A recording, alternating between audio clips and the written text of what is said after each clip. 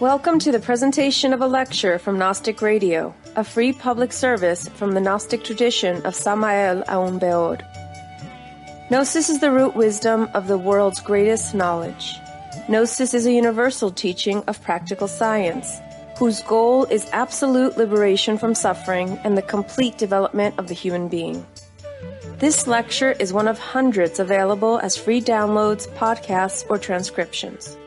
Our lectures range in topic and complexity in order to address the many needs of humanity.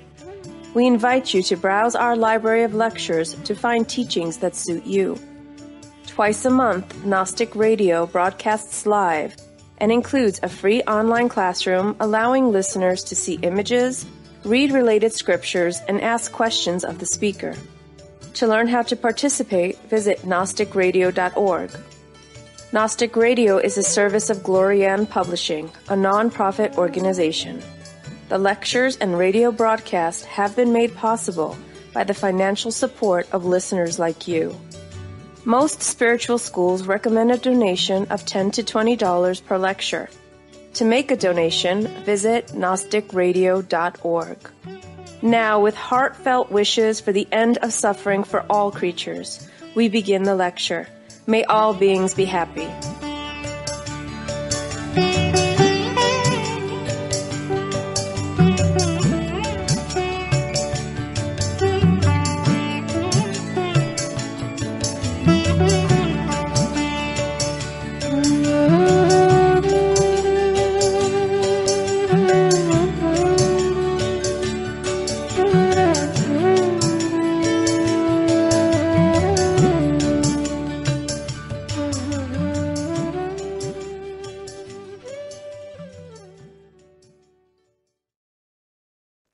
Invocation of Solomon.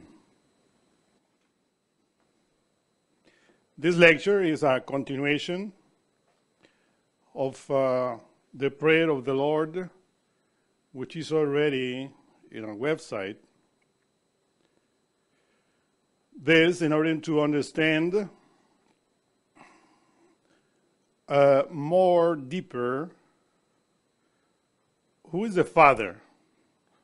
In other words, our real being, our inner self. This is our Father who art in heaven. In Gnosis, we understand that the Father is a multiple, perfect unity. It's called the army of children. In the Bible, it's called the children of Israel, related to the different archetypes that we have within. Solomon the king left a very powerful invocation that relate to all of the parts in synthesis of our inner being, our inner Father who is in heaven. Remember that in the lecture Prayer of the Lord, we explained that Ha-Shamayim in Hebrew, which means the heavens, also means the names. Because God in Kabbalah, in Hebrew language, is Elohim. And this word Elohim, which is mistakenly translated as God, is indeed gods and goddesses. And the invocation of Solomon embraces all of those parts that are within in order to invoke them and to use the forces of our inner self, our inner being, for any purpose. In these times in which we are in trouble, we have to memorize this invocation in order for our inner being to assist us in the difficult aspects of our life. Of course, it's a very long invocation. That's why Master Jesus of Nazareth gave a very short one that synthesized all of this. But we are going to explain the invocation of Solomon in order for you to understand what the invocation of the Our Father, prayer of the Lord, embraces when we are doing it. To begin, remember that at the very end of the prayer of the Lord, we say, "For thine is the kingdom, the power, and the glory, forever and everlastingly. Amen." And all of these words embrace the whole tree of life. For that, before entering into this explanation, let us read what the Master Samael Onveor wrote in his book, The Manual of Practical Magic. The wise Solomon left us a marvelous invocation that we can use to ask for help from the superior powers. With this invocation, we receive help for our individual needs. If you wonder why we place the graphic of Tutankhamun in the invocation of Solomon, it's because in Kabbalah, in alchemy, we study the three wise men, or the three kings, which in Christianity are named Melchor, Balthasar, and Gaspar. But in the Old Testament are symbolized by Saul, the first king of Israel, then David, and finally Solomon, who was famous because in his kingdom he had a lot of gold. Because all of this symbolizes a chemical process that we perform in our soul. In the beginning we are Sheol, which translated into English is hell. And then we turn into David, which is a purified soul. And finally, we achieve the level of Solomon, in which all the internal soul, parts of the soul, become gold, pure. Of course, Solomon is not the first one that achieved this perfection. That's why, since we didn't find any other image of Solomon related with gold, we find the best one that we have from Egypt, which is Tutankhamun. That you know, all of him is gold, because he really reached that level that Solomon the king reached. And that's why Tutankhamun is really a great master, whose soul is pure gold.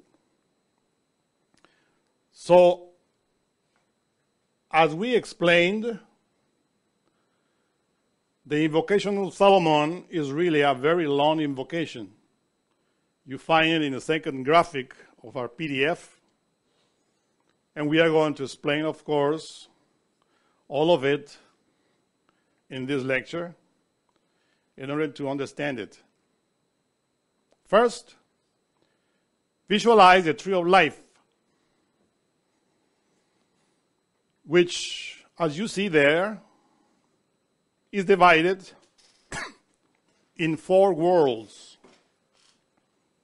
Atziluth, which is the world of archetypes, where we find all of the parts of our being in the state of not activity, but in potentiality. Then we have, immediately after the world of Atziluth, the world of Bria, which means creation. Then the world of formation, which is Yetzirah. And finally, the world of action and matter, the physical world, which is called Asya. These 4 worlds relate with our own internal constitution, because everything that we find in each world, we have. But remember, in potentiality. Our duty is to develop that completely in order to become Adam, which is an androgynous being, male-female, made into the image of God. In order to comprehend the next explanation, visualize the 4 worlds of Kabbalah, because all of them are related with the holy name of God, which in Hebrew are spelled Yod, Hey, Vav, Hey. In English, in many Bibles, they translate this tetragrammaton into Yahovah. We in Kabbalah pronounce it Yod Hava. This is how we pronounce the holy name of God. Yod Hava.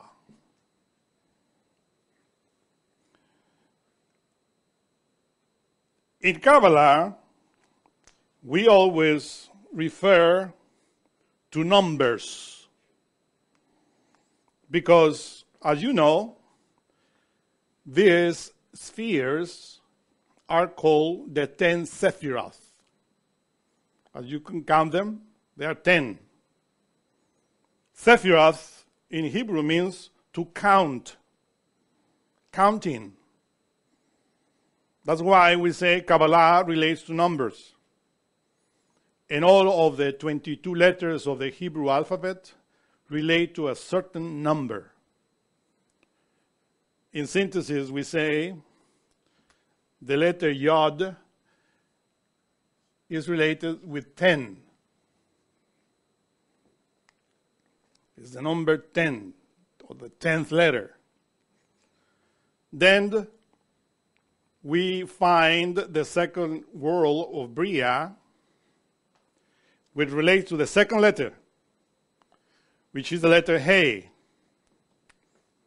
The letter Hey has a value of 5. So that's why when we talk about the world of Bria, we said the world of Yod Hey, or as in English says, the world of Jah. This Jah is written in Hebrew with 2 letters, Yod and Hey. The addition of both make 15.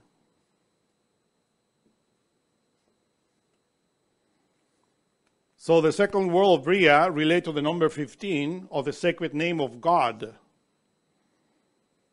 Remember that the word Jah, written with 2 letters, Yod and Hey, is the very end of that famous word that everybody sings, Hallelujah.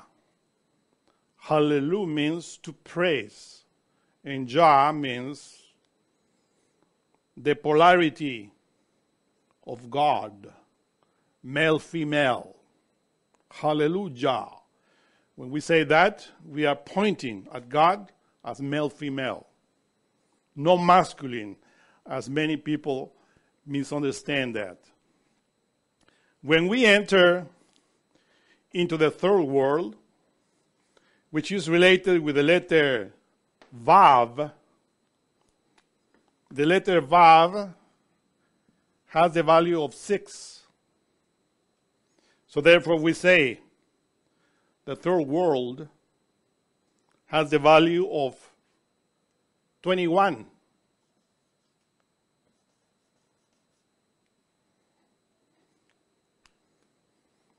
So this is how you see in numerology. When you reach the bottom, which is the physical world, and then you take the whole name, Yod Hei Vav Hei.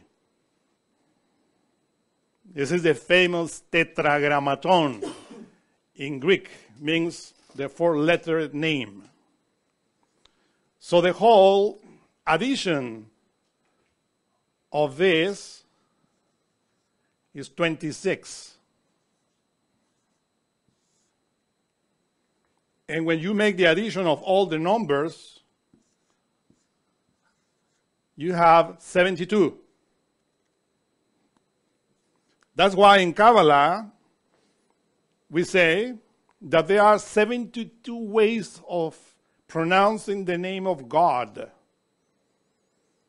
These 72 names of God is what is called Hashamayim, the names in plural.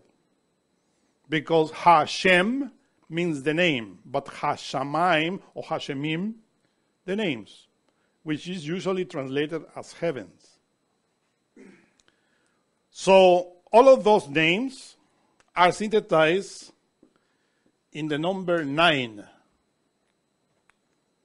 9 is precisely the mystery of how we develop all of these names, which relate to all the archetypes, to all the children, to all the army that we have within.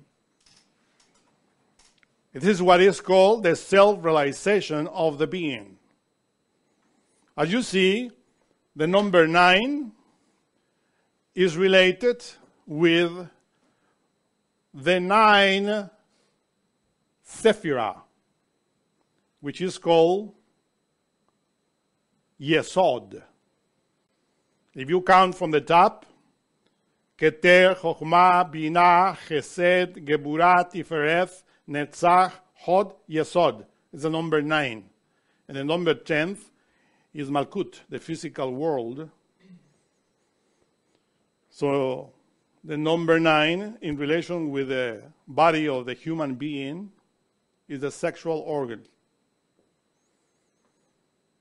Keter is situated on top of the head. It's called the crown. Chokhmah is situated to the right part of the brain, and Binah to the left. We are looking at the tree of life from the back of the human being, not from the front, because the tree of life is the spinal column. So then, Chesed is the left shoulder, Geburah, is the right shoulder, the left is Geburah, the left, and Tifereth is a heart. Then we have Netzah, the right leg, Hod, the left, Yesod, the sexual organs, and Malkut, the feet. Related with the physical body. But by studying all of this, of course, we have that the physical body receives all the forces which are above, that we call heavens, that we call the names. But receive it through the sexual organ. That's why you see there that Yesod, which is the sexual organ, is immediately above Malkut. So that's why the emphasis that all religions take or have in the sexual energy. If you study all religions, you will find that all the devotees always take care of the sexual force in different ways. And this is precisely the reason why. Because Yesod is the origin of the physical body. To synthesize, all of us came from the womb, the uterus of our woman, mother. And of course, the seed was placed into the womb by a man for the sexual organ, which is called the sperm. So as you see, this physical body comes from Yesod, physically speaking. So, in Kabbalah, Geburah means power. So, when at the end of the prayer of the Lord, we say, "For thine is the kingdom," we are placing God, of course, above. Because the world of Atziluth is the world of God. Thine is the kingdom. Malkut in Kabbalah is kingdom. So when we said, "For thine is the kingdom," we are saying, for our physicality is yours. I am using all the energies that I have in my physical body for you, my inner God, my Father. Remember that Father is male-female. If we call it parent, I guess will be better. Because we always associate father with the masculine gender. But the reality is that Father who is in heaven is androgynous, male-female. So when we say thine is the kingdom, we are saying that the female aspect, which is in the very bottom of the tree of life, is its femininity. We are offering that feminine constitution, which is our physicality, to God. Thine is the kingdom. It means that if we are performing the prayer of the Lord, we have to know that physically we have to behave sexually in the right way. Because otherwise, how are we going to say it, "For thine is the kingdom," if we are not taking care of our physicality? For God, not for the neighbor, of our friends or physical parents, for ourselves. Because this is the work that is very personal, individual. And this says, "For thine is the kingdom and the power." Geburah is the power. But we have to understand that this Geburah that we call the power relates to the sexual potency that descends from Geburah into the heart directly into the sex. That's the power. So we are saying, "For thy is the kingdom and the power."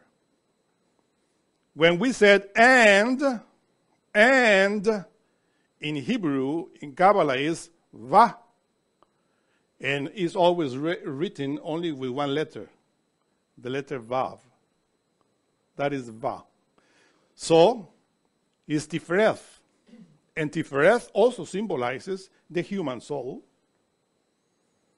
That human soul that is there inside that physical body, seated, listening this lecture. So that human soul is the one that is doing the prayer or the invocation or anything. And we are doing that invocation, we are performing it inside the body. The body is just a vehicle.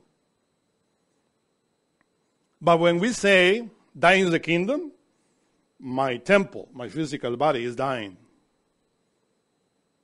And the power, the sexual power that descends from a Geburah into Yesod, is also dying. That means that we have to know the secret of sexuality. The power of Geburah is called in the book of Revelation the locusts that are released from the bottomless pit, which is Yesod, the well, where we have the foundation of all the forces. And that's why we say, for thine is the power, and when we said and, we are uniting the soul with the sex, heart and sex. That's why what we call love. When we are in love, we feel love in the heart. But we fulfill that love in the sexual act. So when we are in the sexual act, we have to put the heart, in other words, to hook Tifereth to Yesod. Because the letter Vav, which means and, is a hook in Kabbalah that unites. And that's why the letter Vav, which is that, obviously when the man and the woman are in the sexual act, they are hooked. But their heart also had to be hooked in order to be and. You see, because the word and means this and this other. So in Kabbalah, and means Tifereth and Yesod. And then we say, and the glory. The glory is Hod, which means that light that shines in the planet Earth, for instance, and that we call it solar light. And that we have also within. When we said, and the glory, means that all of that light which I have in my sex, in my physicality, will shine for you. And then we go, forever,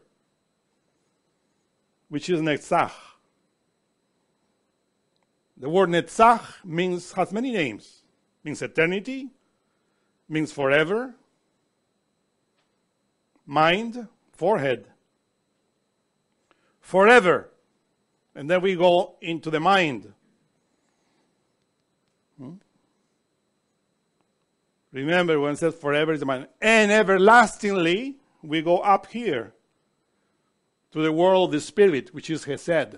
We go like this, up, everlastingly, because Hesed is mercy.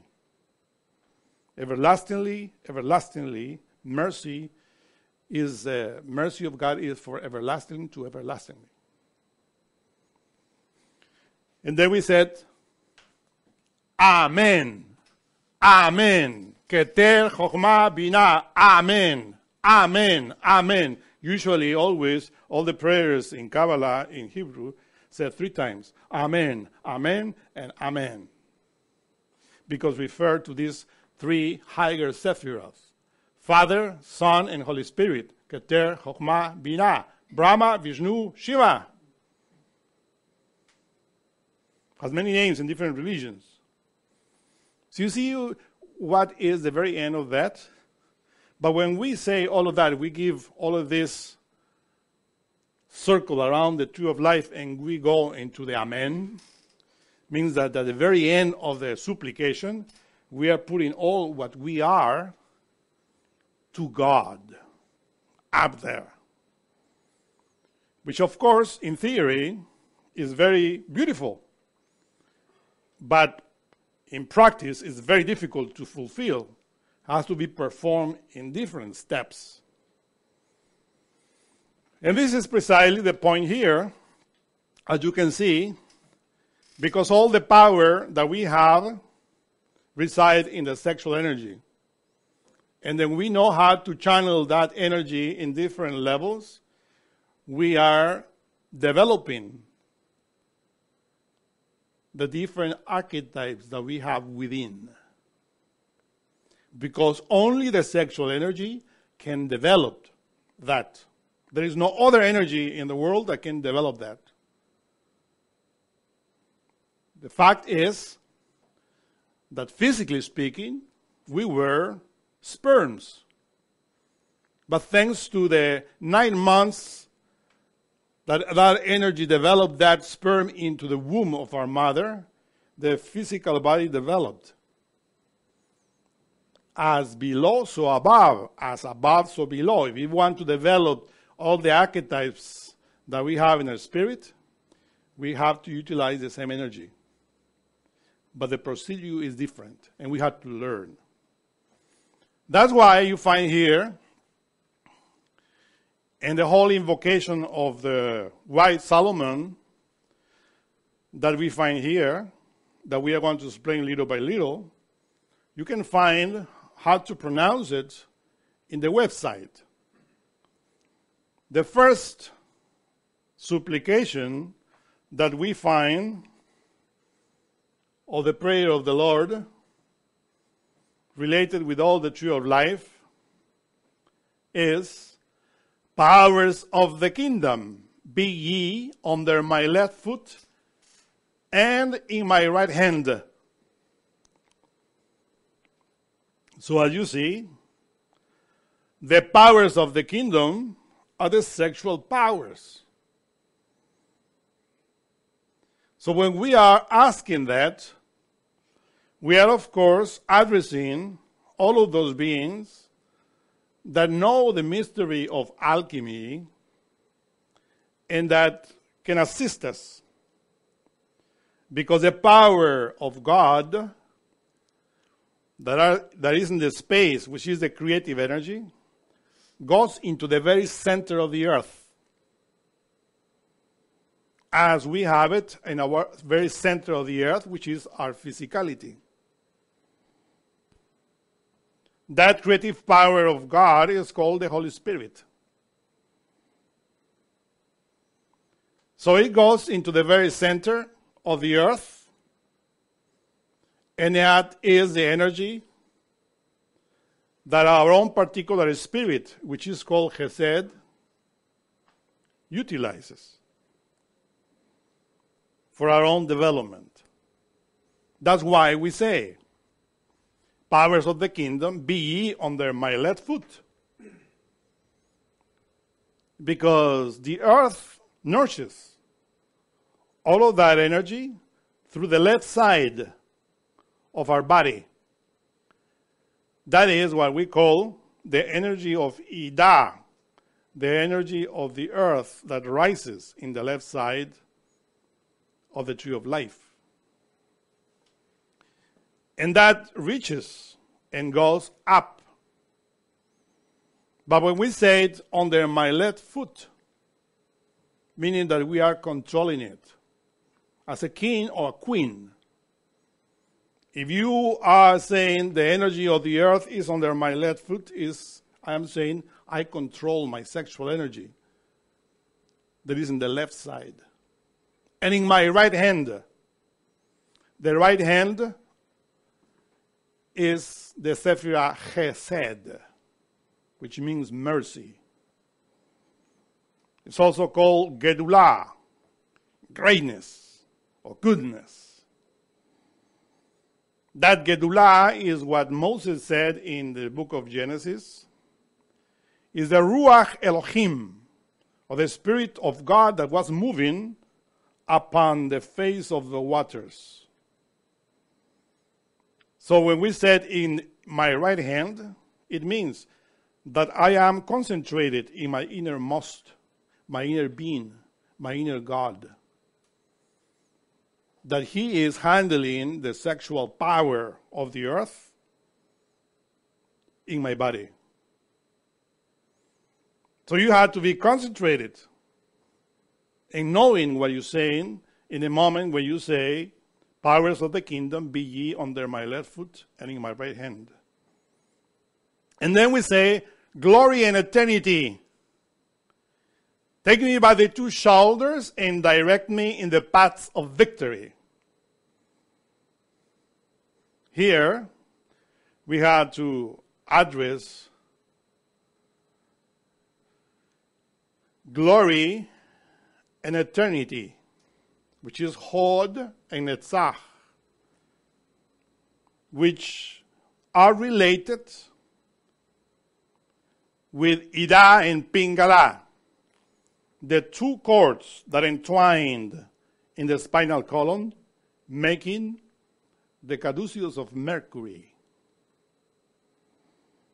Caduceus of Mercury relate to the two polarities of the sexual energy that are related to the ovaries in the woman and to the testicles in the man. So it means that we are working with the powers, the two polarities in our body. And on top of the caduceus of Mercury, there you find a big caduceus or a big sphere on top of those two serpents is a symbol of your head, which is Netzach, your mind. So that's why it says the paths of victory. Victory is also Netzach, but you have to visualize your physicality. Glory and eternity, take me by the two shoulders and direct me in the paths of victory. All your spinal column up. This is a very alchemical invocation. And then you address your inner self, which is your soul and your spirit.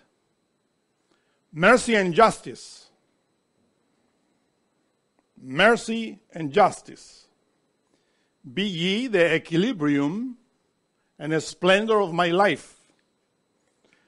The equilibrium of the two polarities of mercy and justice is the central column of the tree of life, which is your very spinal column. And the splendor of your life is precisely Tifereth. Tifereth is a splendor, meaning, let my heart shine with the splendors of my life, my sexual energy. That's what in Hebrew is called Chaya. So you see, everything that you are saying there is what you are doing. And if you don't know, you have to learn. Because this powerful invocation is almighty if you are doing the work that the invocation is demanding for you. And then you go up into the top of your brain. And you said, intelligence and wisdom. The left hemisphere of the brain and the right hemisphere of the brain. Be my crown, or crown me. The top of the head, you find there, Keter, which means crown. So when you finish that, you have to be concentrated in what you are pronouncing. Because there are many people that know this invocation by memory. But to know it by memory is easy. The intellect is just that faculty that allows us to memorize many things. But to comprehend that and to visualize that is related with the soul, with the heart. And if you are doing it, of course, has more power. Because there are different levels of perfection or development. And it depends on how much energy you have in the different parts of your body, your brain, your heart, your lungs, your kidneys, your sex. in order for this invocation to work. Because just by uttering it, like many people in the Catholic religion, they know the Pater Noster by memory and recite it just like that while thinking that they had to go to the mall or to the movies tomorrow, or I had to eat something after I finish this. That doesn't work like that. You have to meditate in what you are saying, pronouncing, in order for that to have results in your soul. That's why Master Samael on the earth said, the 10 known Sephiroth come from Sephirah. Here you find above this graphic the word Sephirah,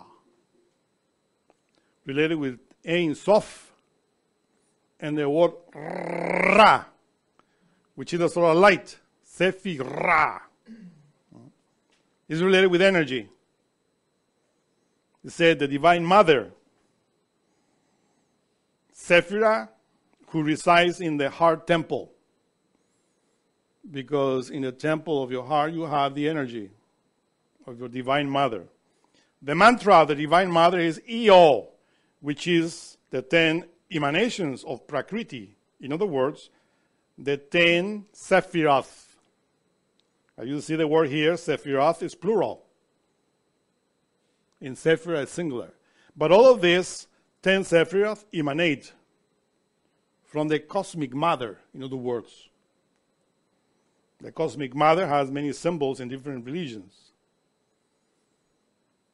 It's just something very high. But here we symbolize it, or symbolize her, with a Sephirah, which is a circle, a sphere. Like the womb is a Sephirah.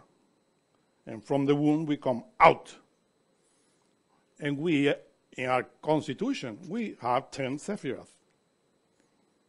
Same meaning. Cosmically and microcosmically.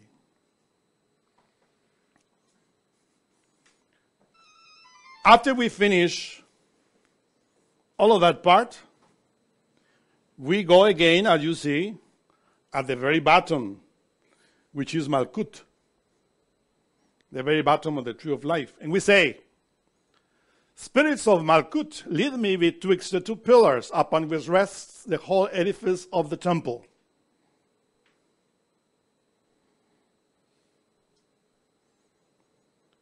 The spirits of Malkut, or in other words, the spirit of Malkut, is what in Kabbalah we call the Shekinah, the divine mother that we have within, particular. Because Sephirah is the cosmic mother.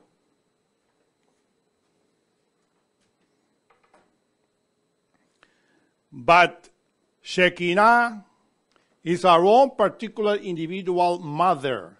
Remember the commandment among the 10 commandments. Honor your father and your mother. That doesn't relate to the physical mother and father, even though we have to respect them. But that commandment relates to our inner Jah, father, mother, Abba and Ima within.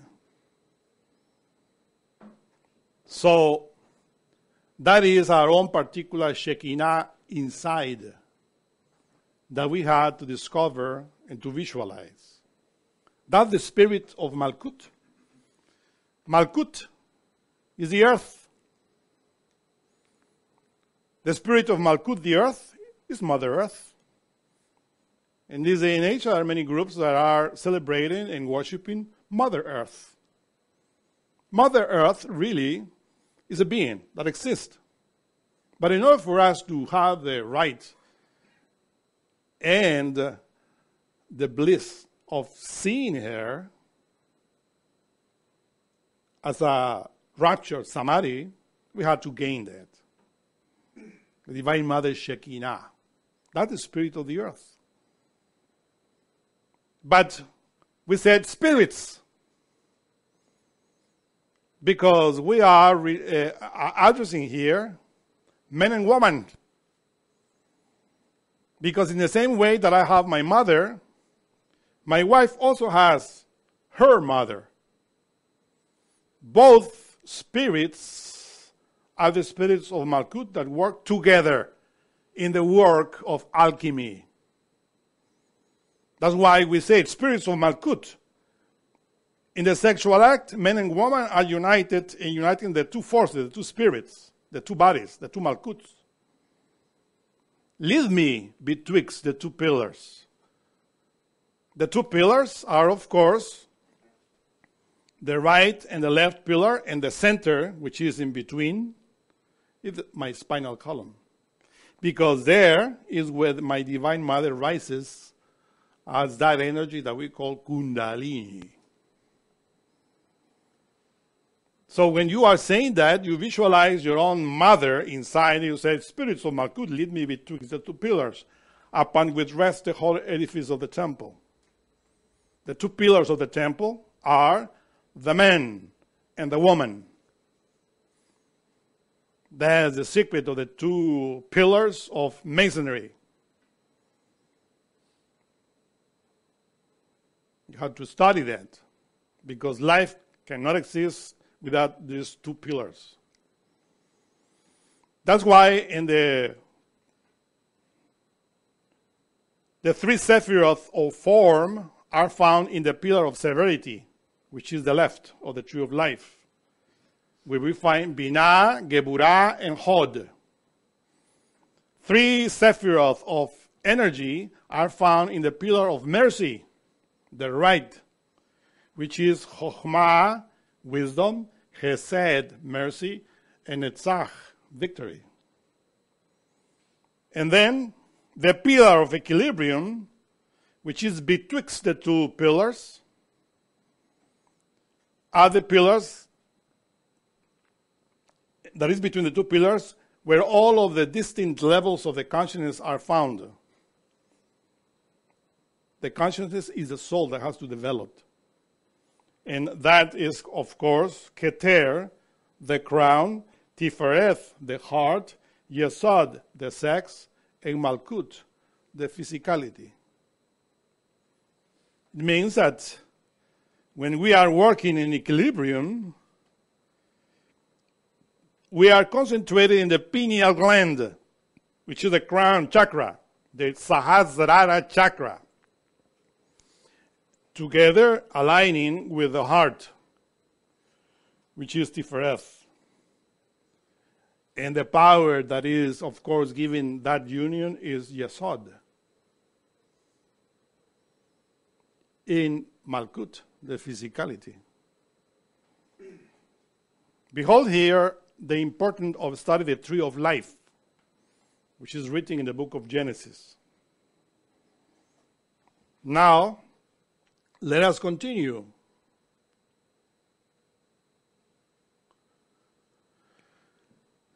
We go up into the two kidneys, because the angels of Netzah and Hod are the fires of the kidneys that connect us to those worlds above. We say, angels of Netzah and Hod, establish me upon the cubic stone of Yesod. Meaning that the powers of the kidneys would establish me with more power in my sexual energy. When you study Taoism, you understand that the power of the sexual energy, the potency, lies on the kidneys. If you have healthy kidneys, powerful kidneys, you will have always a very powerful energy. In either size, whether man or a woman.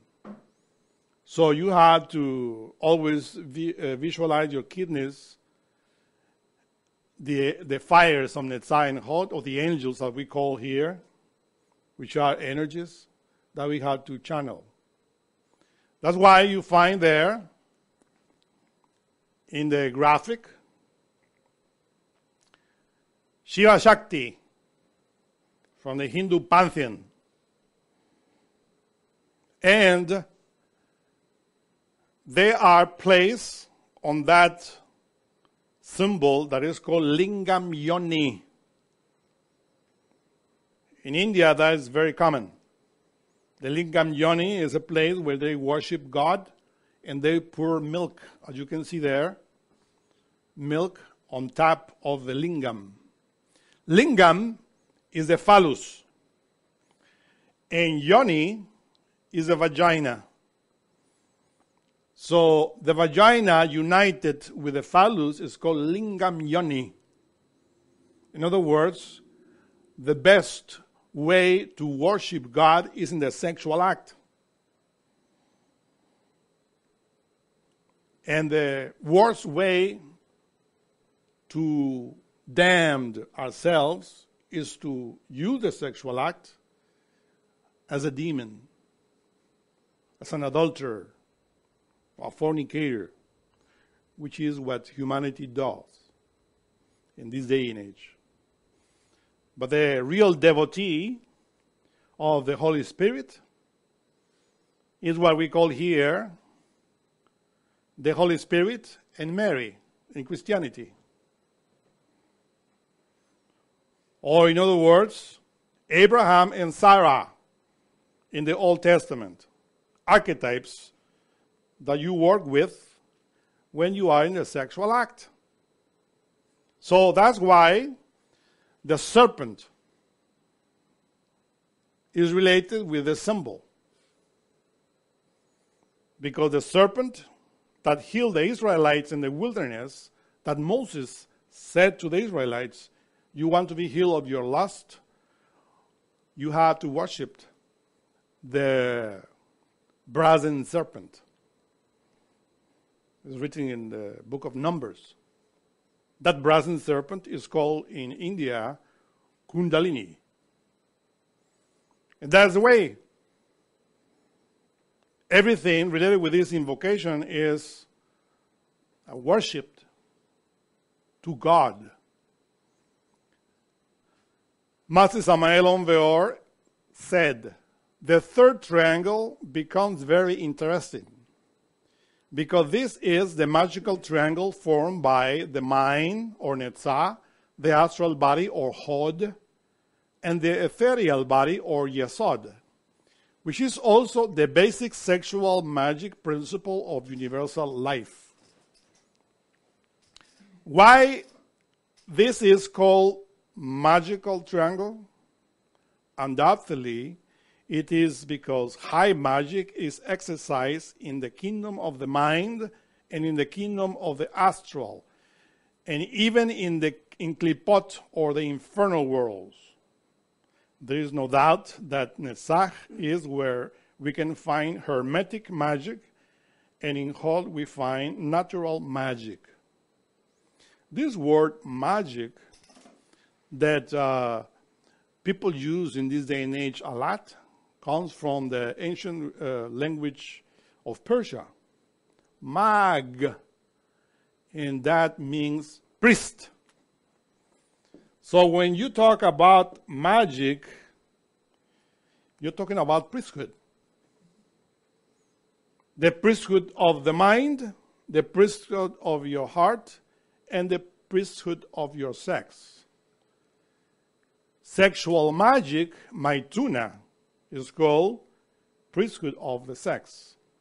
In the heart, you have the priesthood of the heart related with Hod, masses, rituals, in which you invoke the forces of the cosmic Christ in order to feed your soul. And hermetic magic, in which you utilize the powers of your mind in order to heal and help the neighbor. The Bible talks about that priesthood in different parts, in different books. They show, or it shows, how the prophets were utilizing hermetic magic in order to help humanity. About the rituals of Hod, you find a lot in the Bible and in many other religions. Different rites, ceremonies that are performed in the different temples, synagogues, churches, mezquites, etc. So this is how you have to understand what is the priesthood. It's the same as magic. If you are not in chastity, the priesthood of Hod doesn't work, neither the priesthood of the mind. But there is always the opposite of this. And that's why it is written, even in Klipoth, which is the infernal worlds. There's a lot of people that utilize magic, priesthood, in the wrong way. Priests of all religions that are really degenerated and that worship degeneration. In this day and age, that's very common. If we want to be assisted by the powers of God, we have to follow His commandments and work against the ego that we have within.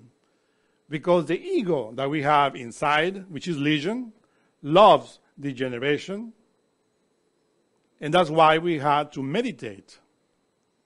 Also meditation, the comprehension and analysis of our ego, is a type of ceremony of the mind.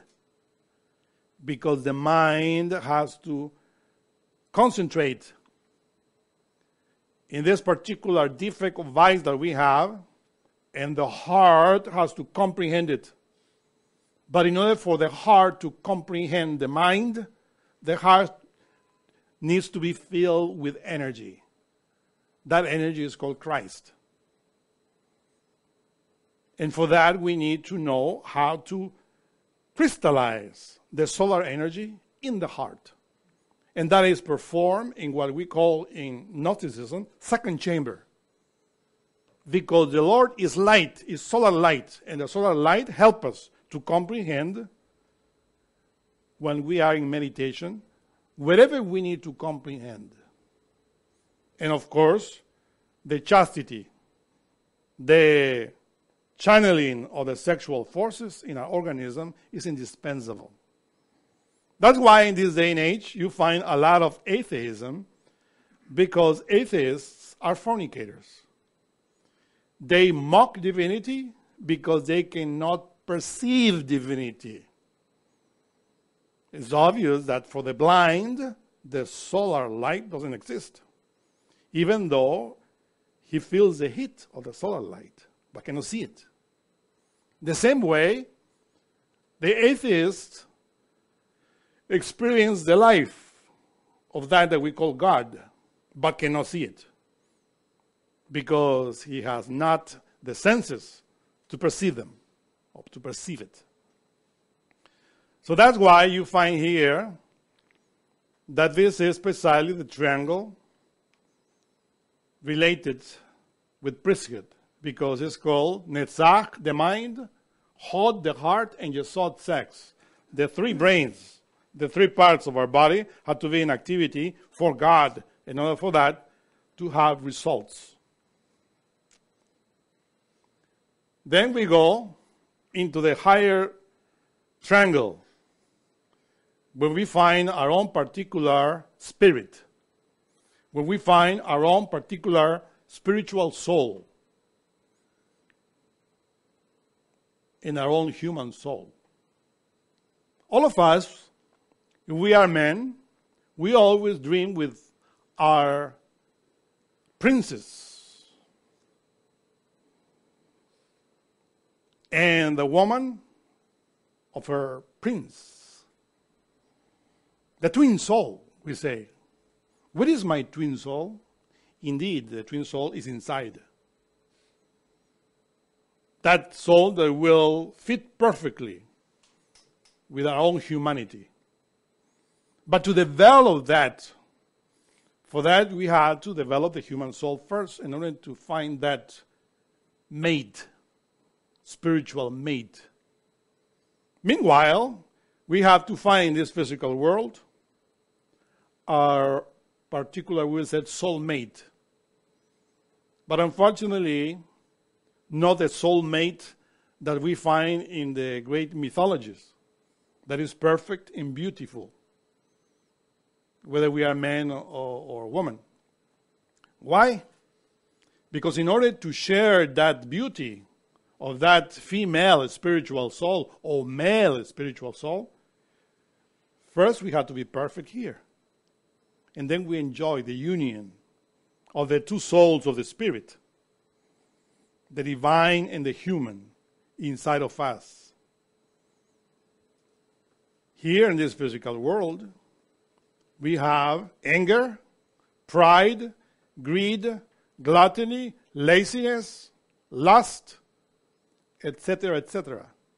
So therefore, when we ask for a soulmate, somebody appears there with lust, greed, anger, gluttony, laziness, envy, because this is what we are. And we have to face that and to work very hard in order for, in the future, have the joy of uniting ourselves with that beauty, which is the spiritual. But it is very difficult to find in this physical world. Then we find that the prayer says, O Gedulael, O Geburael, O Tiferet. That is addressing your own individuality. O Gedulael. El is God, meaning greatness of God, all greatness of God, my spiritual soul. All Geburael, all justice of God, all power of God inside, all splendors, Tiferet. You concentrate in this area of your chest when you are doing that to receive that energy from your own particular individual being. If we analyze the second triangle, we find that it is ethical. Why is it called ethical? It is simply because ethics or upright behavior is primed there. There we know the might of the law. There we know good and evil, about what is good and evil. This triangle is the world of pure spirit, which is Atman, Buddhimanas in Sanskrit. That is the Hindu Trimurti. Obviously, the center of gravity in this triangle becomes, as a simple glance, the human soul. That soul who suffers and who gives the human part to us. The Sephirah Tiferet coincides with the causal body. This triangle is also denominated as the triangle of the sun. Here we find the cosmic Christ, Chokhmah, who when so endowed manifests himself through the human soul, which is Tiferet in the Hebraic Kabbalah. This is called the Son of Man. In the Bible, you talk about the Son of Man, and people are always looking at the sky. So in the future, somebody will descend on the clouds. But the clouds means the mystery. The Son of Man comes in the mystery of the clouds, in the heart of the human being. Here in the heart is where the Lord unites with the human soul. That's why you find in the Christian pictures, the picture of Jesus pointing at his heart with a crown of thorns. That crown of thorns is precisely willpower. Is that pain that we have in the heart when we want to crystallize the spirit the soul in us. Because unfortunately, from the heart comes also the evil thoughts. And all that we have in abundance. To fight against that is heart against heart. The heart that says, Father, if it's possible, take this cup out of me, but not my will, but thine be done. That's the will of God.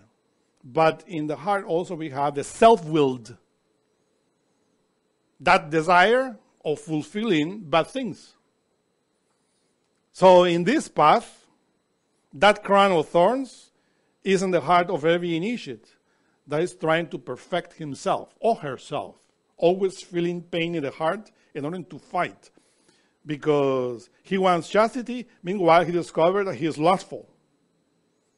He wants to be sweet, but he discovered that he is very angry. He wants to be happy for the good of the neighbor. But he feels in his heart envy and coveting many things that he doesn't need. So that fight is, of course, a long process in which we are purifying the heart.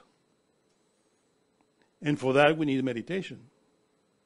That is the daily bread of the wise. That's why the bread of the wise enters the heart. And from the heart emanates the rainbow.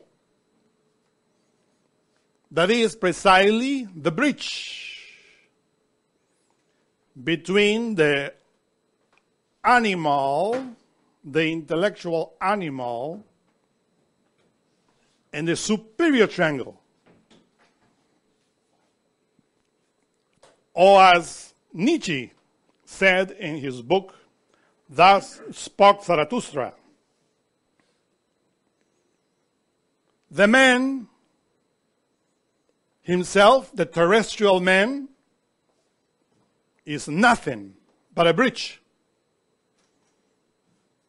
A bridge between the animal, the intellectual animal, and the Superman.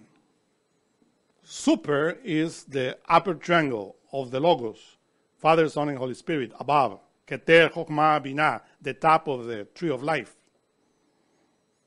So when we are in this path, we are that bridge, the terrestrial man. So we have to fill our souls with a supersubstantial bread of life in order to pass that bridge. Do you remember the Nordic mythology? That the gods, in order to go to Asgard, the abode of the gods, they have to walk on top of a rainbow. Do you see a rainbow after a strong rain? Try to walk on top of it. It's not easy, right? Why not? Because we are very heavy. In order to walk the rainbow, we had to be humble. But if we feel in our heart too much pride, we fall into the abyss. So that rainbow is made with the supersubstantial bread of God. That supersubstantial bread of God is light, is Christ. Because the solar light is Christ that makes that rainbow of 7 colors. And then you go up there and walk to the top. And for that you had to, I repeat, to develop the virtues of the heart, which is humbleness. The proud, the vain, difficult to go up to that bread of life, rainbow.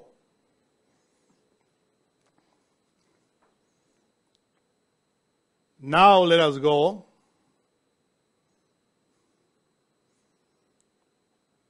into the left side, which is called Binah, the Holy Spirit.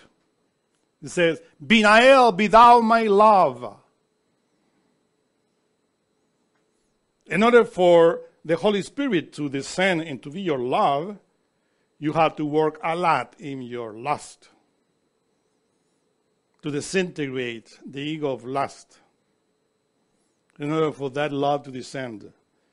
But the Holy Spirit really is merciful and descends according to your level. Be my love. Of course, here you find Kuan Shi Yin, the Divine Mother. Kuan Shi Yin is feminine. The force of the Holy Spirit is the Divine Mother that has to descend. Master Samael says, the sexual flame is without any doubt simultaneously a Jehovistic and Vedantic truth. Jehovistic means that belongs to Jehovah. Jehovah appears in the Tree of Life as Jehovah Elohim in the Sephirah Binah. Vedantic means from the Vedas, from India. But also we find the Kuan Shi Yin from Taoism. The sexual flame is the goddess of the word, always worshipped by the wise. When it awakens, it confers illumination unto us. The erotic flame confers unto us the divine wisdom, which is not of the mind and which is beyond time. She is the one who gives the mukti of final beatitude and the jnana, knowledge, wisdom of liberation.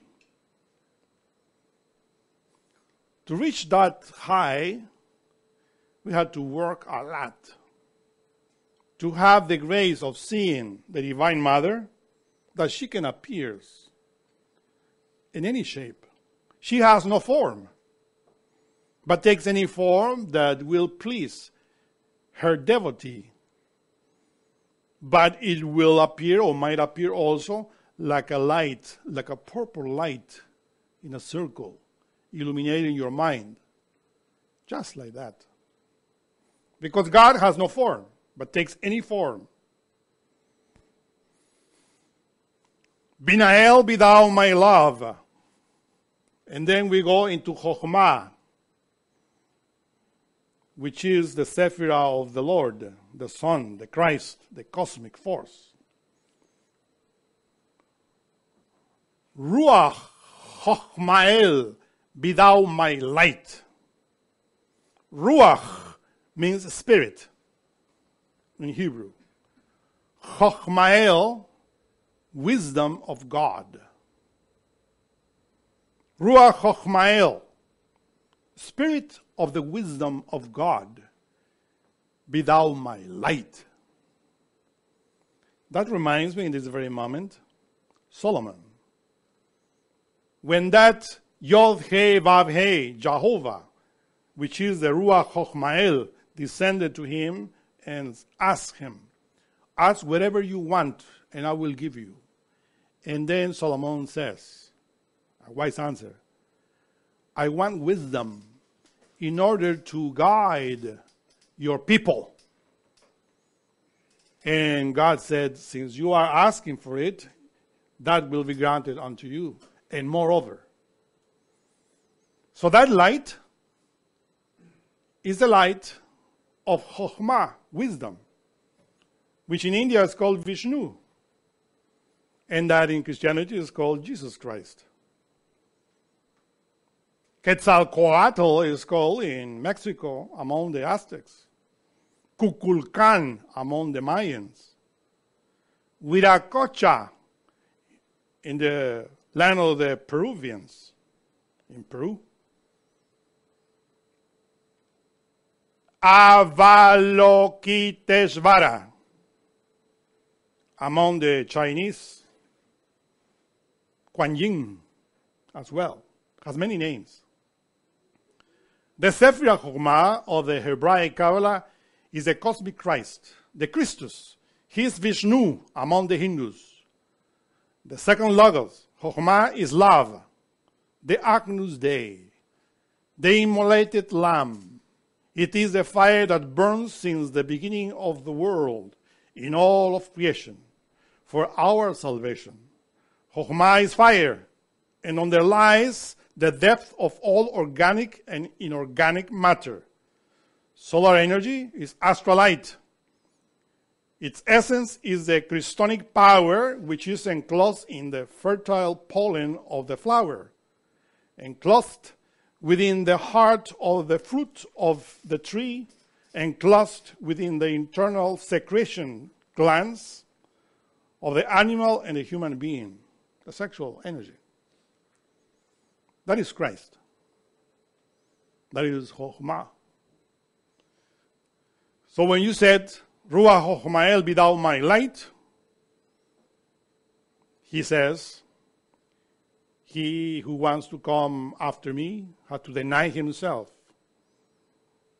take his cross daily, and to sacrifice for humanity. That is the way. You see that beautiful graphic of the Hindu pantheon is the Lord Vishnu, he who penetrates everything. A beautiful archetype. And finally, we reach the very top, the crown. And then we find here this beautiful image of Tonatiuh, which symbolizes the Elder of Days, Keter, the Father of all delights.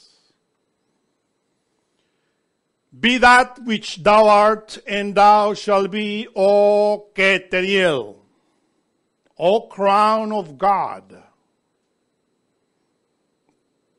That is the Elder of the Days, symbolized in many religions in different ways. I found this graphic which really impressed me.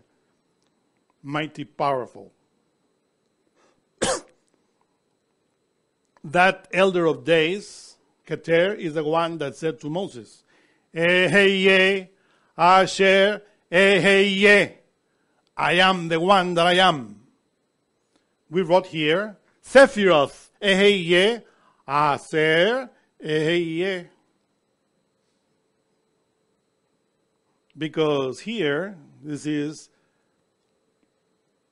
the Elder of Days is an eternal becoming. That's why he said, be thou which thou art, and thou shalt be, or that you shall become.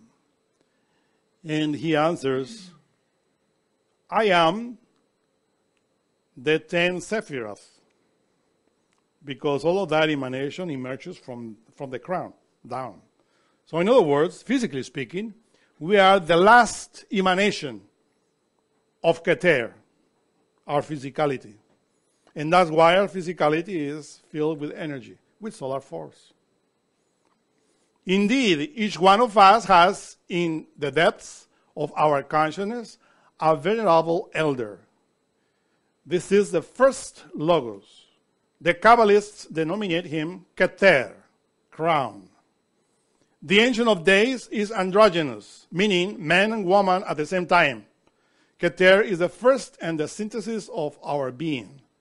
The Elder of Days is the first terribly divine emanation of the abstract absolute space. The Ancient of Days is original in each human being. He is the Father. Therefore, there are many fathers in heaven as there are human beings on earth. When the Ancient of Days reaches the realization of the 10 Sephiroth in himself, these Sephiroth shine in the world of light as precious gems, resplendent stones within the body of the Ancient of Days. May one day we experience the Ancient of Days and see what is that first part of our being that is in the highest level of consciousness. But for that we have to work. And this is what this invocation of the wise man Solomon is teaching us. Now, let us go into the last graphic.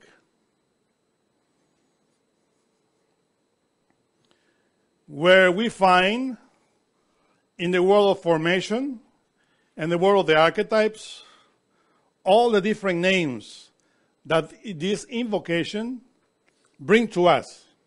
Remember, all of that is inside of us and also outside. Because there are many angels that have developed all of that. That's why they are almighty. You want to become almighty? Develop all of that within. You have all of those elements in potentiality, but not in activity. Jesus have all of them in activity. Moses have all of them in activity. Mohammed have all of them in activity. These archetypes do not become in activity just because you believe in Moses, or because you believe in Jesus, or in Mohammed, or in any other great master. They came and taught us the way to develop that. And this is precisely what the wise Solomon, who was another master that developed that completely, delivered us in order for us to develop it. Again, when we are doing that invocation, we descend again to the physical world in order to invoke the forces that we already explained up to the top. And we say, Ishim, assist me in the name of Shaddai. In the world of archetypes, Shaddai El-Hai is the name of God that we have to invoke in order to work in the priesthood. This name Shaddai is very common in Judaism.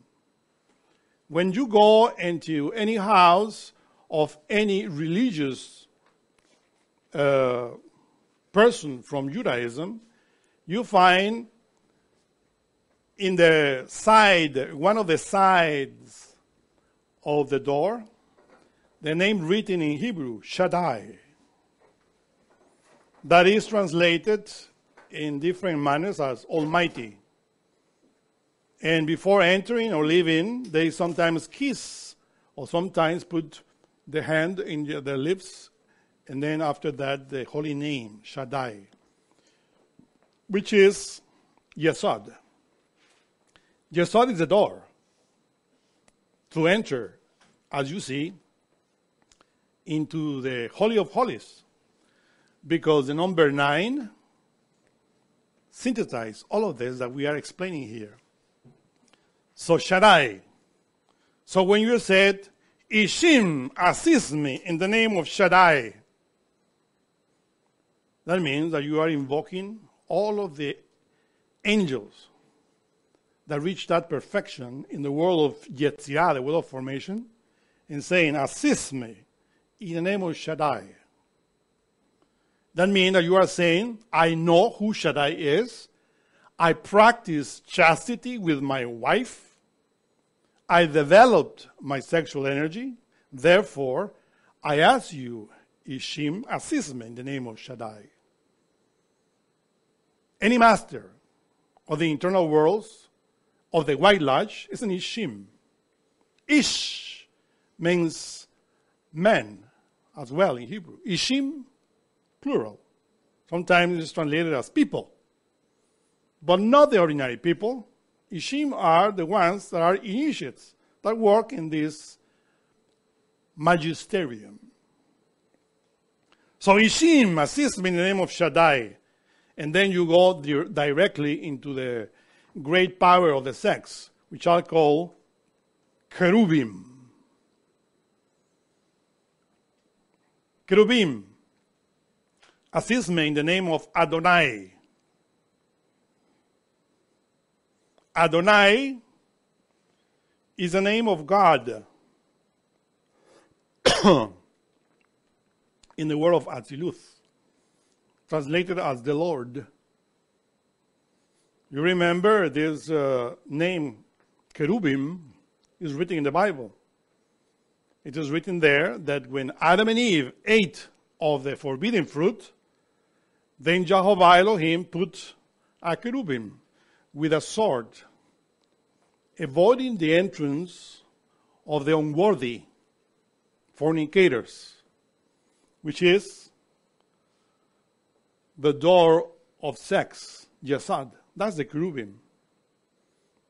Many esotericists, they say that cherubim is Lucifer, the sexual potency that is avoiding the entrance of the unworthy ones.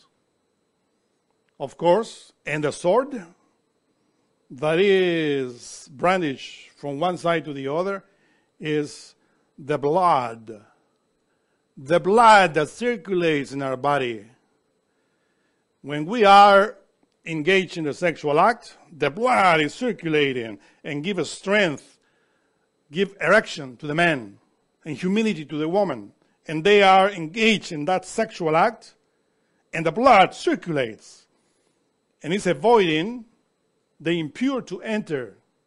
When the impure fornicates, ejaculates the sexual force, reaches the orgasm of the animals, and then they are ejected from the Garden of Eden, which means bliss, voluptuousness.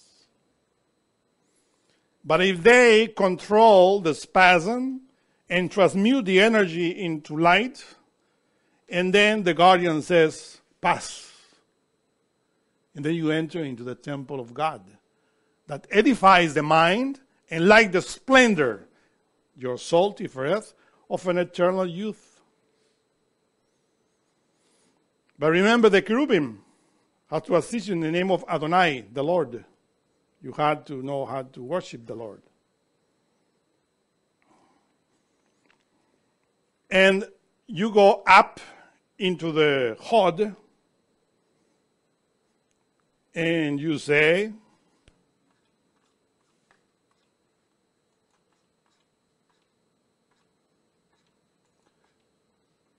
let us go here into the second.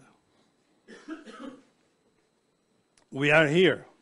We said, Beni Elohim, be my brethren in the name of the Son and by the powers of Sabaoth.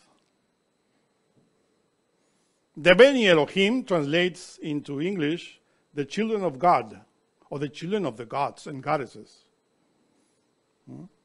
Be my brethren in the name of the Son, which is the cosmic Christ, the light of glory, which is Hod, and by the powers of Sabaoth. Sabaoth means army. The Lord of army are related to all of those angels, which is called the children of God, the Beni Elohim, that gather in the astral light. And you are invoking them in order to assist you in the prayer that you are doing or in the work that you are performing. And then you go into Netzach and say, Elohim, do battle for me in the name of Tetragrammaton. The Tetragrammaton is Yod He Vav He, the four-letter name of God. And in here, the name of God is Elohim Sabaoth. So you are invoking the other level of angels of Yetzirah that are called Elohim Sabaoth. It says, assist me. Or do battle for me in the name of the Tetragrammaton. You see? The mind. When your mind is invading you with thoughts that really bother you and are an obstacle for your development, concentrate in that part of that prayer and said, Elohim, Elohim, do battle for me in the name of the Tetragrammaton. in order to eject those lustful thoughts or angry thoughts or whatever type of thought that is bothering you and that is taking you out of the order of your spirit. Because Netzach is the mind. And then you go and said, Malakim, protect me in the name of Yod He Vav He. Or you can say, Malakim, protect me in the name of Yod Hava. Yod Hava is Yod He Vav He, Jehovah. Malakim, kings and queens are the translation. But in Kabbalah we call Malakim any master of fifth initiation of major mysteries that reaches the level of Tifereth. You see, Malkut 1, Yesod 2, Chod 3, Netzah 4, and Tifereth is fifth. So anyone that reaches that level is an angel. Is in the level of the angels called Malakim, or a king, or a queen. Any master of fifth initiation of major mysteries, Kabbalistically is called an angel. So therefore, don't be confused if any master of that area is called angel, because Malakim are the three Malakim, or the three kings, the wise men that were visiting in their heart the solar light, the Christ, the three wise men.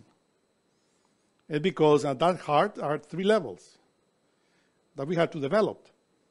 We're talking here about the level of Solomon, which is the golden man, that in Greek is called to soma heliakon, the solar body of the solar man, or the golden body.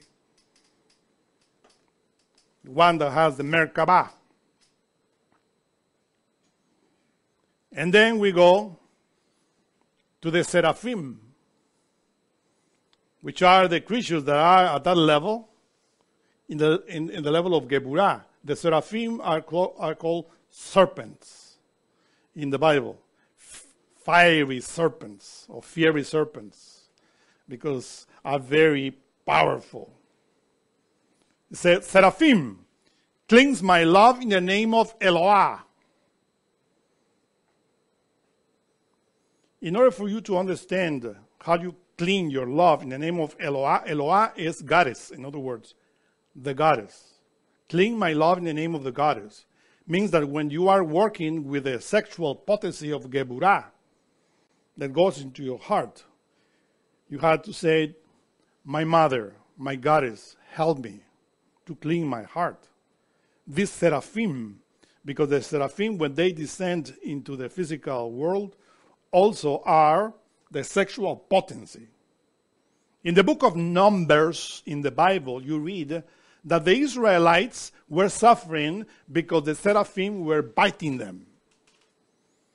That means that they were incapable of controlling the sexual potency, and they were reaching, of course, unchastity. Therefore, they were hurt in their souls. And Moses said, well, worship the brazen serpent, which is the opposite, which is called Eloah, the divine fire of Kundalini. And then we find Hasmalim, enlighten me with the splendors of Elohim, and Shekinah is here. It's called the Hasmalim. This in the normal language means electricians, people that deal with electricity. That's a Hasmalim. But in Kabbalah, is somebody that controls the sexual force completely, because Hesed controls the waters of sexuality.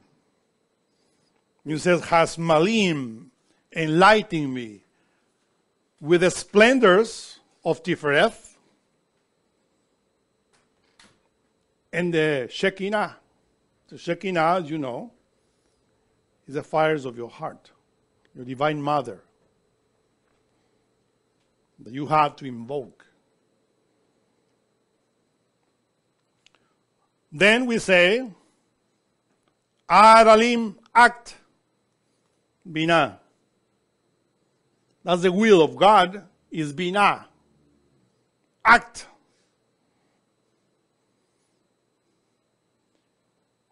Ophanim, revolve and shine. Ophanim means wills.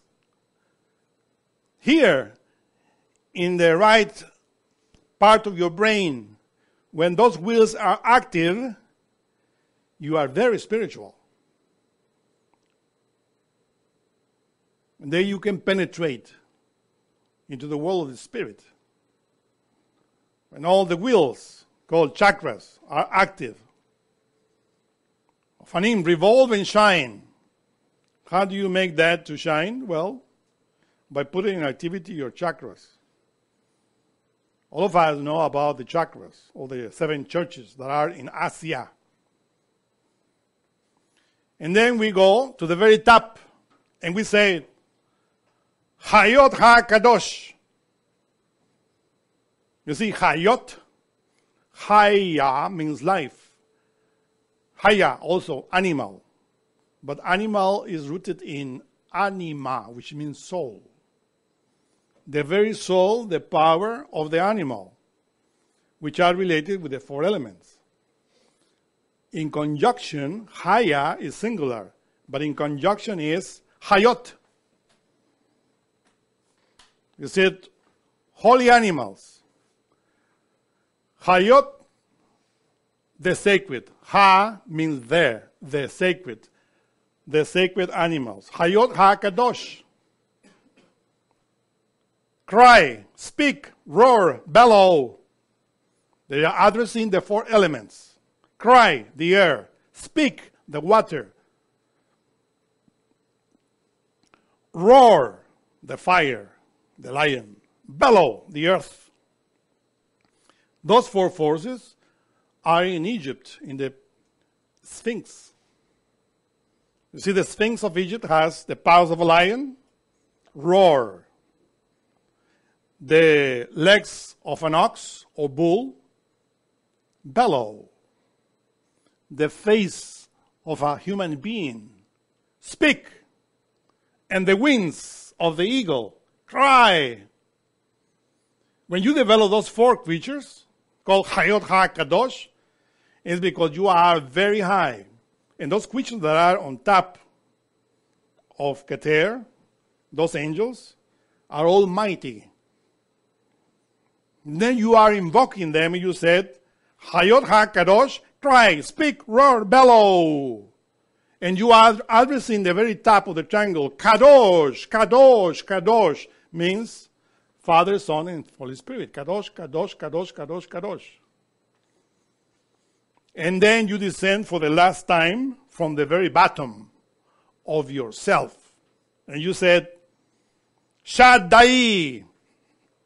That's the foundation of all of this invocation of the temple. Adonai, the God of your body. Yod Hava, in your heart. And then you reach the part here, which is Keter, and then you said, you visualize God there. When you, with your imagination, you see God in the very top of all of this invocation, you said, Eheye, Asher, Eheye. You are what you are, or you shall be. Of course, when he said that, he says, I am what I am, but you are not that. So you are saying, be what you are and you shall be. That is the translation of Eheye, Asher, Eheye, when you said it. He is what he is. But when God said it, because it's on top, he says, I am what I am. So understand that. Visualize that. And then you said, Hallelujah. You see? Hallelujah! Hallelujah! Visualizing him, because he has the two polarities. Jah, man and woman, male, female, positive and negative. Hallelujah, hallelujah, hallelujah. And then again, you are addressing in this triangle. Amen, amen, amen.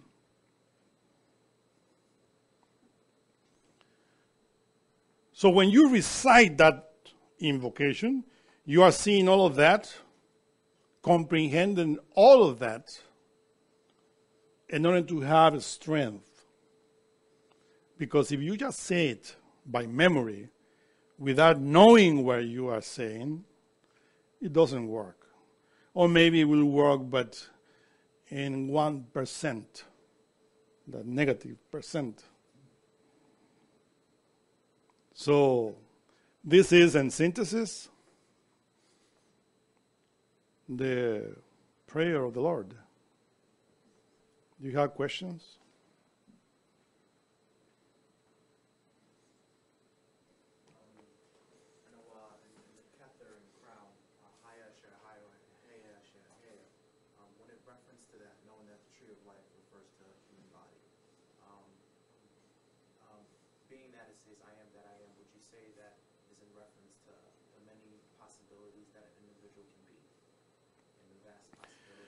Yeah, the question is, how is Eheye Asher Eheye related with this invocation? How that force is going to become? That force become what he will become if we work. That means like sometimes people say this is like a blasphemy, that God needs our help in order for him to be? Yes. Whoever God is within each one of us, he needs to be remembered. From second after second. And then when you say, hey, yeah, Asher, hey, yeah, obviously you are addressing the higher part of himself. And then he blesses you and he sends the energy in you because you are the lower part of him. Obviously you are him, but in the lower part. And this is how you work. But obviously, when you reach that level is because you already are doing what we explained from the beginning, the alchemical work. Because this is how this invocation of Solomon works. Works together with the tree of life and the tree of good and evil. Tree of knowledge, which is alchemy. The two polarities. And all the parts of the being together. The two trees, in other words. True master works with the two trees. What is your question?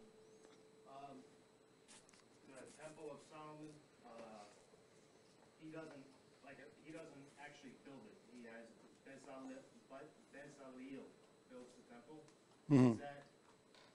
This is the alchemist within the innermost that's doing that? Bezalel is one of the parts, archetypes that we had to put in activity that will work with the ark. The ark of the covenant is in Yesod. That's the Holy of Holies. When you know that, then you work with him. And of course, if you read I don't remember which book of the Bible, Kings, Book of Kings, when he described the two columns of the temple, Yakin and Boaz, which are the man and the woman, but also represents many levels. Because we will say here, explaining this in synthesis. We can go in each triangle or in each sephira and explain about that really is very deep. Another question?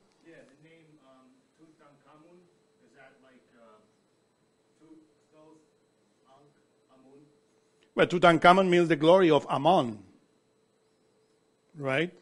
In other words, the glory of Amen, Father, Son, and Holy Spirit, incarnated in him. To reach that level, for said, this person has Father, Son, and Holy Spirit incarnated. That is a glory of Amen, means Tutankhamun.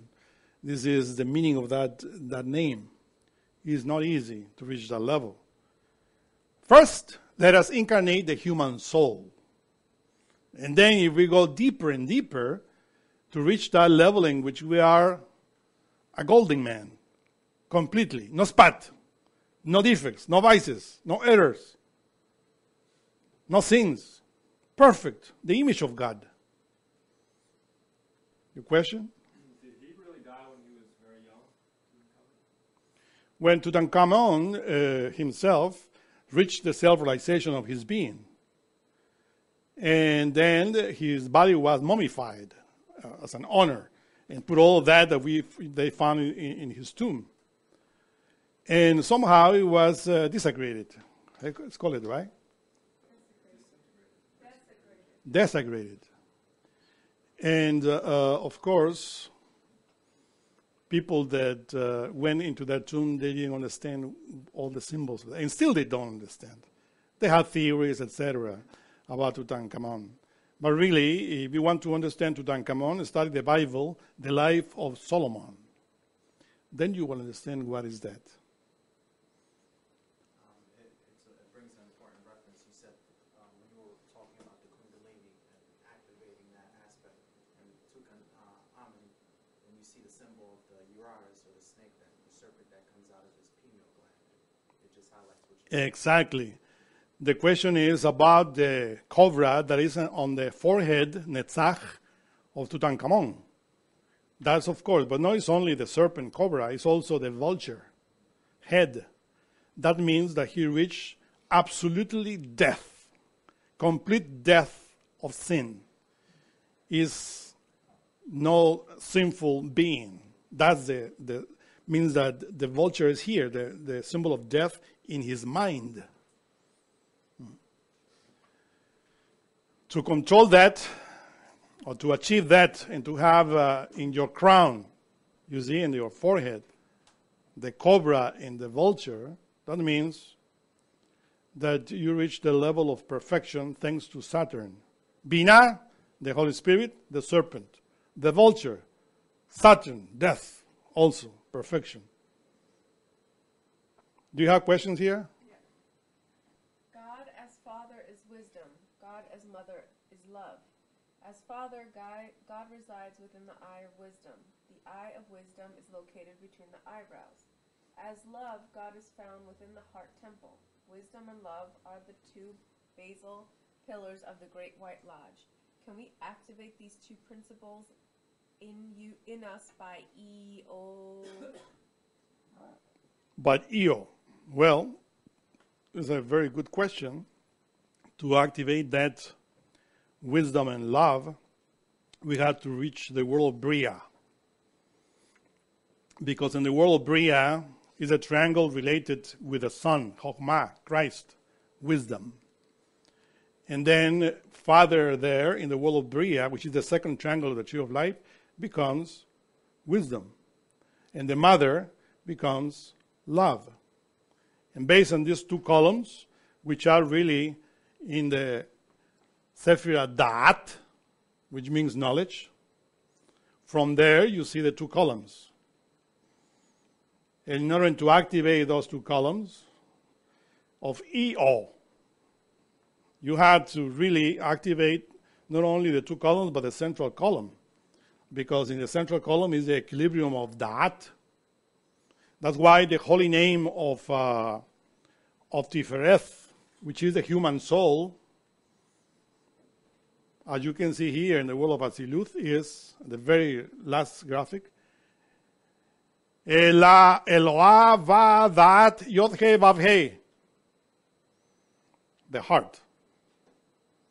Means the goddess of the heart and Da'at, the knowledge of God.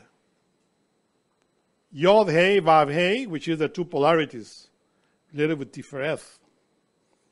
In order to unite the central column with the two columns, is E-A-O, the mantra. E-A-O.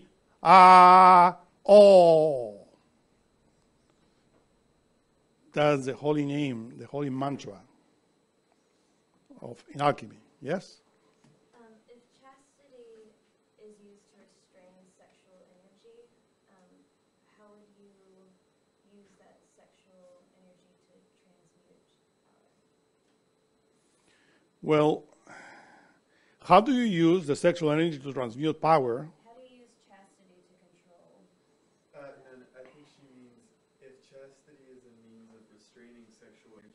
what would be an example of using sexual energy actively towards transmutation? Well, the question is wrong because he's not restraining. The chastity is the outcome of transmutation. You see? That's chastity. Because in this day and age, people think that to be chaste is to be to avoid sex, to be celibate, and not to do anything. No. Chastity means to transmute. Transmute means to transform your matter, which is called sexual energy, sperm and semen, into energy. And to channel that in your spinal column. Ida and Pingala, and also in the center, on the column of the equilibrium. That's to transmute. Obviously, when you are transmuting your sexual energy, you are putting into activity the other forces which are inside of you, because you are working with a very foundation, which is sex, from the very bottom. And then you develop. If you are discharging the sexual energy, misusing it, as in this day and age, everybody knows how to do it. We don't need to teach you how to do it. So you know how to discharge your body with the sexual energy. Obviously, you cannot develop that. You have to retain it and to transmute it. And for that, you need willpower. And what's a specific method for that? If you are single, you have to learn the science of the breath, called pranayama. The pranayama for singles, learn how to channel those forces in themselves by knowing how to concentrate in your nostrils, your breathing exercises, and how to sublimate that energy through your two nadis, or Pingala and Ida, in your spinal column. If you are married, you have to do exactly the same thing, but in the sexual act, which is more difficult. Because it's easy to sit down and to do your pranayama and to transmute, right? And concentrate and even pray to your Divine Mother for that energy to rise. But when you are in the sexual act, you have to do the same thing. And then you have to face your partner there and to talk, help me here, I will help you, and etc. In order to do that, because the sexual organ is an activity. There is an erection in the man, there's humidity in the woman, and the fire is stronger, like millions of times stronger than the pranayama. And to channel that is called chastity. This is what we call sexual magic, or maituna, between husband and wife. No adultery. You have to follow the rules of alchemy, follow the 10 Commandments. Do you have another question?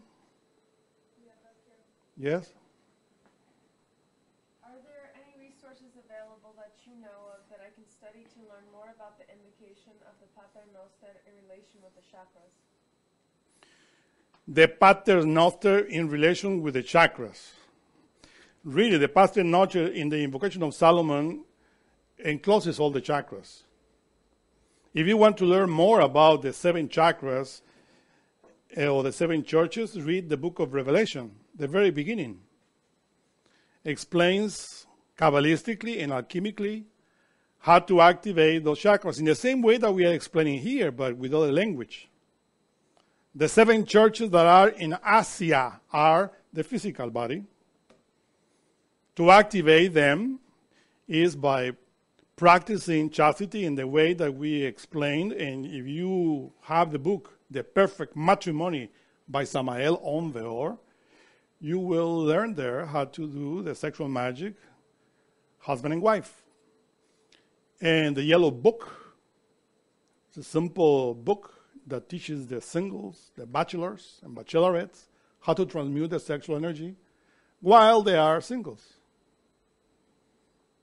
And that's the way to activate the chakras. Because the 7 churches, or the 7 chakras that are in Asia, are related with the 7 senses that the soul develops.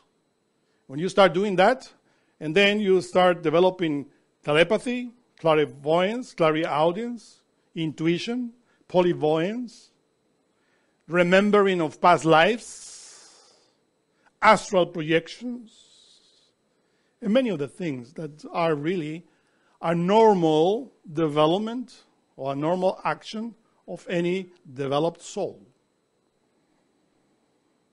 When you are not a developed soul, you read in the internet and say, oh, astral projection, I would like to experience that. For somebody that does that, this is something common, you know. So this is the base in order to develop all of that. Yeah? When you refer to husband or wife, are you referring to being legally married? Yes, when I refer to husband and wife, I refer to those couples legally married under the law of God. God is the creative sexual force. So once you perform the sexual act, you are united by the creative force of the Holy Spirit. If you like to perform that in social life, in any religion, in order to satisfy your parents, your relatives, then you can do it in a church. But the real marriage is when the man penetrates the woman. And that very moment, that union endures for eternity, even if they are not legally married by the man. Another question? Thank you very much.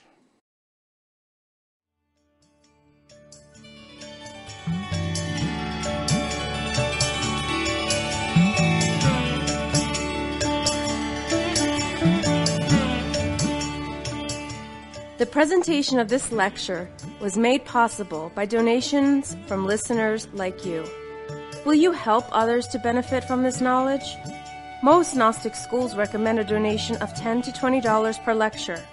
Every single donation helps. Make a donation now at gnosticradio.org.